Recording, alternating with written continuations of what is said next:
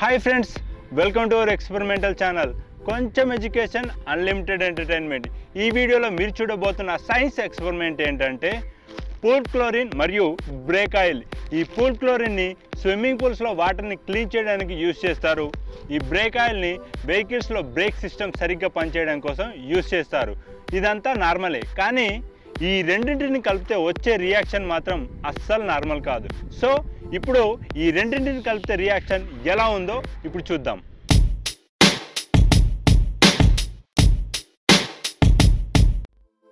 So ఇప్పుడు కొంచెం pool chlorine తీసుకొని దీనిపైన బ్రేక్ ఆయిల్ని పోస్తాను. నేను కొంచెం దూరం జరుగుతాను, ఎందుకంటే ఏదైనా జరగచ్చు ఇక్కడ.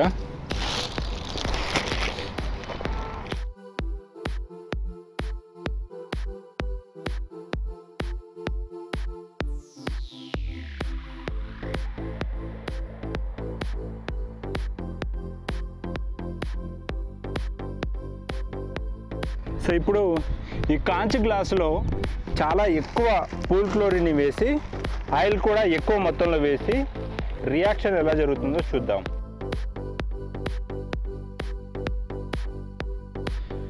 ఇది ఇంట్లో మాత్రం ట్రై చేయొద్దు, ఎందుకంటే కొంచెం ప్రమాదకరం కాబట్టి. రియాక్షన్ మొదలైంది.